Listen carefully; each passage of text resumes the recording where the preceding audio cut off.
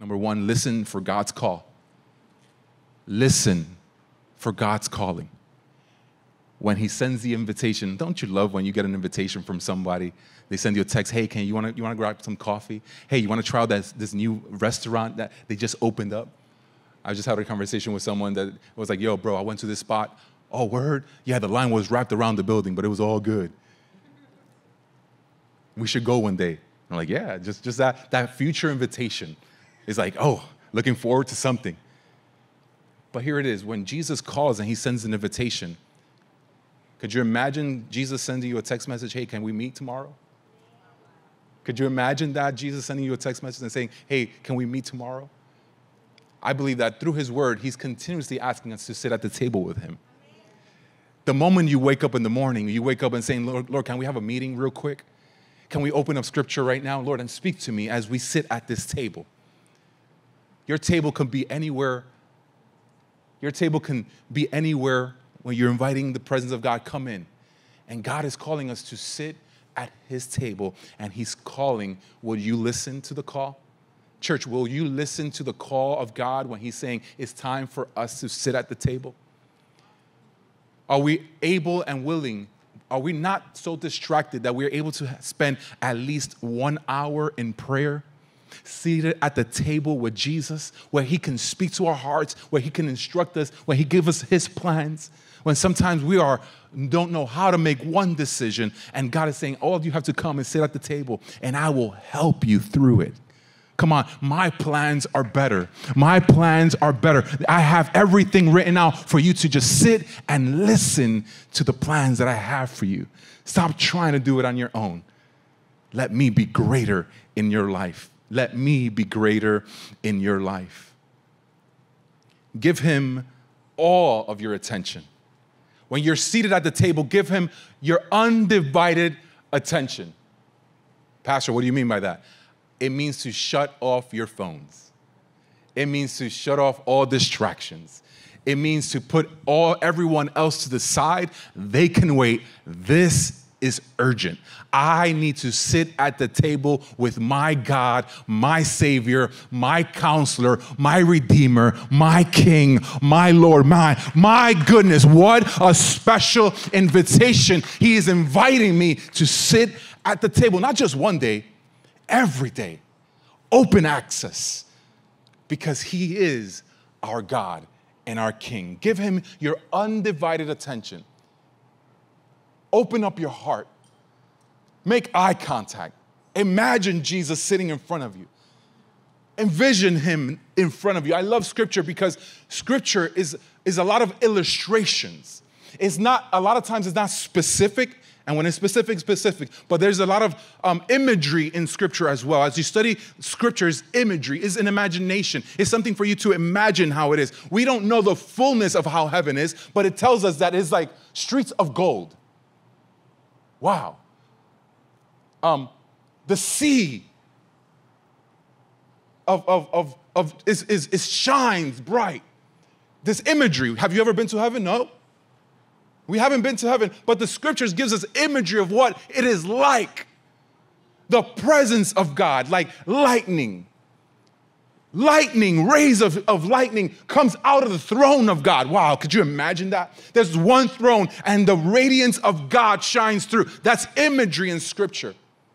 You can imagine Jesus sitting on the right side of the Father in authority, in control, sending the Holy Spirit, sending the angels on missions to speak to his church, speak to his people. Why? Because he is a good God and he's sharing his plans constantly with his church through his scripture, through prophetic word. Last night was amazing. God, the Holy Spirit showed up and aligned lives and gave word to specific people. Why? Because God is a good Father, and if we come open to receive his plans, his purpose over your life, my goodness, your life will never be the same. Open up your heart to Jesus and watch him work in your life, but give him your undivided attention. Give him your undivided attention. It's time we sit at the table and get some directions and instructions from Jesus. It's time that we sit at his table and allow him to speak into our lives. Lord, I want to get married. Okay? When should I get married? Do I have proper finances? Do I have things in line? Lord, can you help me do the right thing? Lord, here are my plans. It's good to have plans. It's good to have a plan, to have a drawing, to have something out. But Lord, is this your will? And have a meeting with Jesus. I want to get married. I want to have a house. I want to have a husband. I want to have a good wife. And some of you have to start praying for a good wife, a good husband that loves Jesus. Come on, somebody. That loves Jesus more than I do. Come on. But what plans do you have that you haven't committed to God? What is this? What are these drawings, these plans that you have in your own mind that you haven't presented to God? And God is saying today, come to me and I will listen. But when we sit at the table, if Jesus is king, you have to be ready for a big eraser to come out.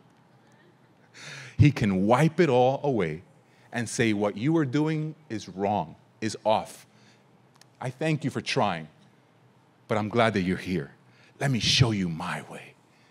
And there's so much peace that comes when he is the one who speaks to us and guides us.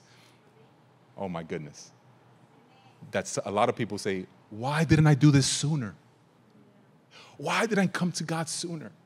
But this is what God is trying to tell us, that he needs for us to be committed to his plans. It's time to sit at his table. Have a seat at the table. Have a seat at his table. So I pulled out this table today. You mind if I sit? You guys mind if I sit? No, it's cool, it's cool. Okay. I have one chair here.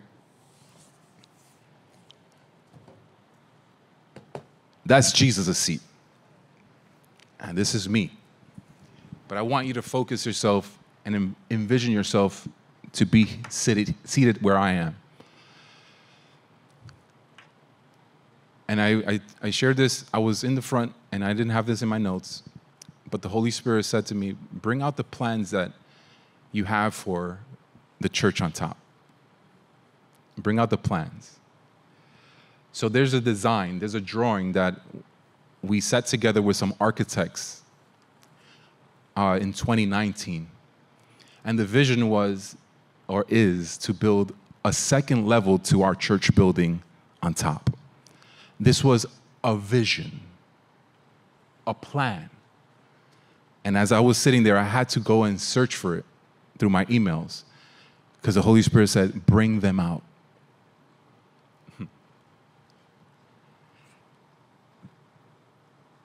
I remember sitting at the table with architects and contractors in the second floor in the conference room.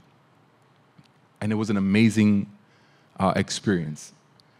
Because as I was speaking to people who do not know Jesus, they felt the presence of God.